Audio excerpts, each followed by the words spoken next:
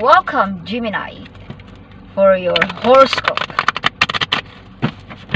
Your August 15 to 31, 2020 tarot reading horoscope. So if you're new to my channel, please do subscribe to my channel so that you will notify me every time I upload new videos. So this is for Gemini, Sun, Moon, and Rising. If there is resonate for you, take it. If it is not, then leave it. Leave it.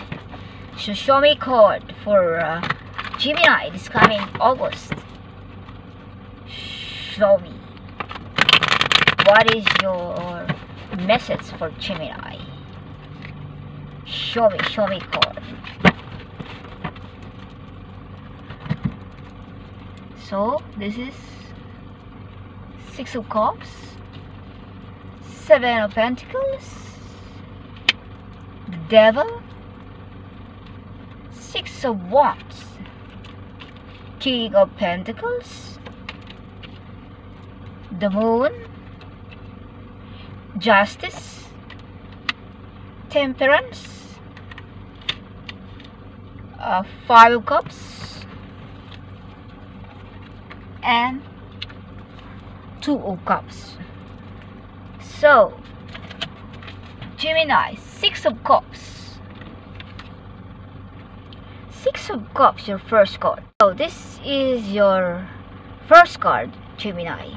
So this card is past memories when you are in childhood. So this card, it means maybe today you remember the past happiness when you were a child. Maybe you remember your friend or your sisters, or it can be anybody. You remember something, the past memories of this. So this is your first card. So kung ano ba yung naalala mo ngayon, so you will be happy. Yung mga naalala mo, you're very happy right now. You remember what is your past, what when you are a childhood. Okay. So next card is the Seven of Pentacles. So this Seven of Pentacles, it can be money. This is for money, business. Okay? So kung ano man yung mga pinaplano mo or may business ka, it will be grow. So money also can be this card. Unexpected money. Maybe brother or sister can giving you or something. Or if you are working, maybe your boss giving you some increment. Okay, so next card is devil card. This card is violence, force, vehemence, extraordinary efforts, fatality. So be careful. Maybe someone is beating you, or someone is giving you a revenge.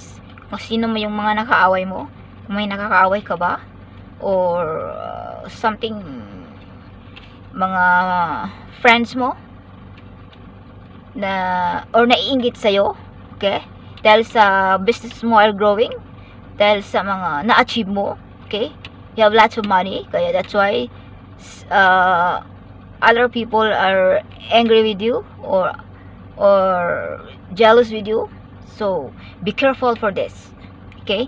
Kung sino man yung nasa paligid mo dyan, mga kapitbahay mo or mga friends mo, so be careful about it. Okay? This is the devil card. Okay? Violence, revenge. So be careful of this. Okay? Or kung sino man yung naalitan mo, so be careful. Okay? Next is the Six of Wands. This card is great news, good news, this one. Okay? Great news coming to you. So siguro may ina-expect ka na darating na news sa'yo. Abay, ito na ang time na maano mo na kung ano yung mga news na gusto mong marinig para sa trabaho, or news para sa mga kapatid, whatever yung mga pinag-usapan ninyo, mga conversation ninyo sa mga kapatid, or anong mga ano ninyo, or sa work, kung may good news ba, kung na-approve na ba yung Kung baga, kung ikaw ay gusto mong magpa-increase ng sahod or whatever, you know, abay, ma-receive mo na yung sagot. Great news ang ma-receive mo niyan, hindi bad news, okay? So this is the meaning of Six of Wands. Or what, or something, you're waiting something in news for your friend, for work, for abroad, or whatever, or you're waiting something, then you receive the great news for this. This is the card of great news, okay? So this is for Gemini reading. King of Pentacles, your next card. So this card is for business and success. So kung sa ngayon ay down ka dahil pandemic, yung business mo is down, don't be worried. Go ka lang, okay? Darating din ang araw na mag-success ka, okay? Babalik ang dati at ang normal na takbo ng iyong business. Or kung ano man yung mga minimithi mo, okay, it will be success. So, kung nadismaya ka, whatever, hindi mo na ituloy yung mga ginagawa mo ngayon, then, huwag kang mawala ng pag-asa. Okay? So, this month is success. You have card of this. King of Pentacles. This is a powerful man. See? He's wearing crown. King of Pentacles. Lots of green plants, so it means grow, green, abundance, right? And yellow is happiness color. And if you can see, there's a star. Kung ano yung mga minimithi mo, it will be success, okay? So don't be worried. Be careful of this moon card. Moon, be careful of this. This card is calamity, hidden enemies,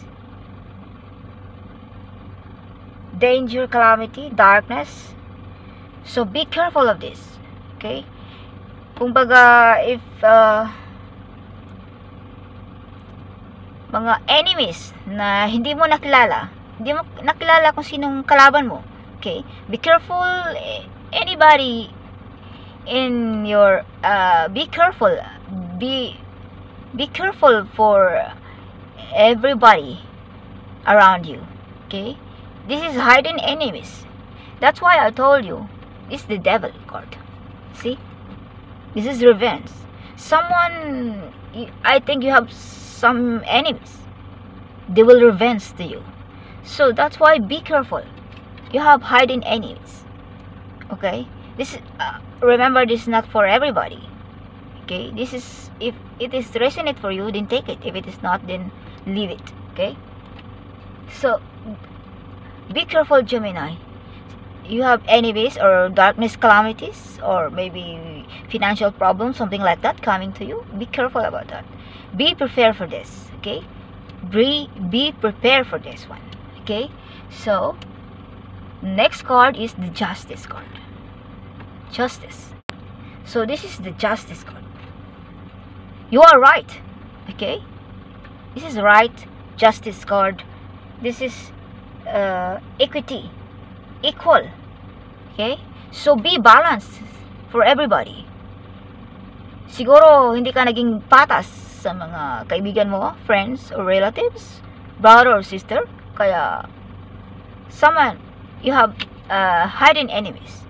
So that's why be balanced for everybody, for anyone else, okay? Balance, justice. Sa lahat ng desisyon mo, i-balance mo rin para hindi ka magkamali, okay? Sa lahat ng mga ginagawa mo right now, kaya i-balance mo rin sa mga, kumbaga, yeah, that's it. Balancing only. Siguro, kaya you have hidden enemies dahil hindi ka naging patas, okay? Hindi mo na-balance kung ano yung mga ginagawa mo. Something nasaktan sa ginagawa mo, kaya naging revenge, okay? So be careful.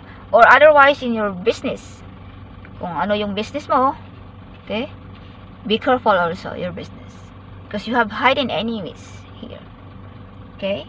So I think your enemies is from your childhood. I don't know, maybe, because this card is showing here in the reading. Maybe something you have hiding. Maybe this card is, maybe your enemy is something in the past. Okay, so we don't know about that. So next card is the Temperance. Next card is the Pentacles. This card is relative. This card is connected with the Church, religious. The Priesthood, also unfortunate combination, decision, competing interest. So this card is like this. Maybe you're working in the church, or something you're giving,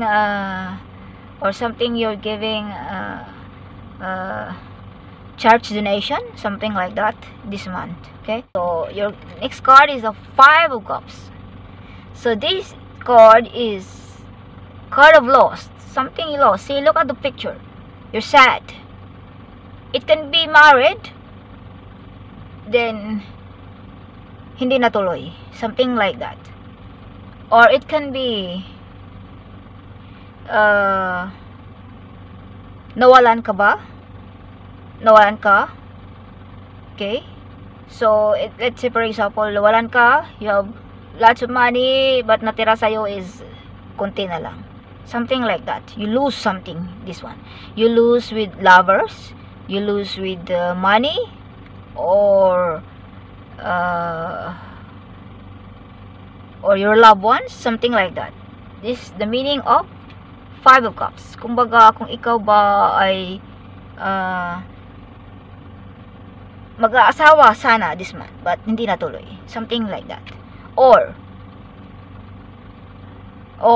yung trabaho na ina-expect mo na matanggap ka ay hindi, lost. Okay, so hindi ka natanggap, so something like that. Okay, kung nag-apply ka ng trabaho, or may hinahangad ka, or may gusto kang maabot na hindi mo naabot, so something like this, failure.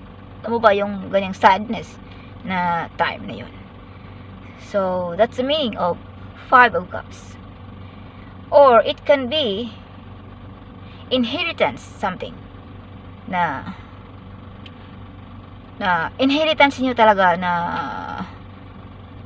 hindi ka pwede magkaasawa.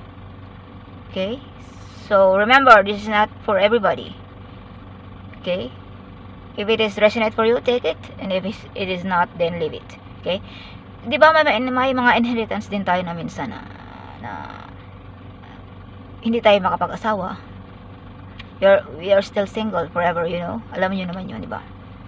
Or it can be loss of job, or it can be loss of loved ones, something like this. Okay, next card is a Two of Wands. This card is not possible you get married. I told you this one. This card is sadness. See? So this month of August is not possible for getting married. Okay, something losing this month for Gemini. Okay, so money, everything, it's not good for this month for you. Okay, because you have something, enemies here, hiding, revenging you. Maybe some black magic doing to you. So be careful for that. So this is for married, not possible this month. I told you, this is sadness, sad. See, something loved one lose, money lose, something. And this is also same this card. Okay, so I want to know what is your oracle card message from the Archangel Angel. So Archangel Angel, what is your message for Gemini? Show me your message for Gemini. Archangel Angel, show me your message for Angel Archangel, your message of Gemini, 15 to 31 of August 2021. So here's your message. Passions. So this is the message of the Archangel Oracle. Archangel Haniel. Trust and follow your renewed passion in your love life and career. So, magtiwala ka lang kung ano yung passion mo. Kung anong nasa saloobin mo. Trust only and go for it. Huwag mawala ng pag-asa. Okay? So, all of these problem will be solved for that. So, be passionately, trust your inner, and follow your passion. Okay? Trust and follow your passion. This is the meaning. This is the message of your Archangel Haniel. Trust and follow your passion only. Don't be worried of anything. Okay? Just kung ano yung gusto mo, kung ano yung nasa isipan mo, then go for it. Don't be sad for all of this meaning. Okay? Don't be sad for this reading. Some hiding enemies from you. So be careful for this month of August. But don't worry. Everything will be okay. Your Archangel message for you. Okay? So, Haniel, give you a sign kung ano ang susunod na gagawin mo. Okay? So, trust to Archangel Haniel. She help you to move forwards. Okay? So, that's all for today, Gemini. Hope you enjoy my reading for today, for this month of August 15 to 31, 2020. So, see you next my reading. Thank you.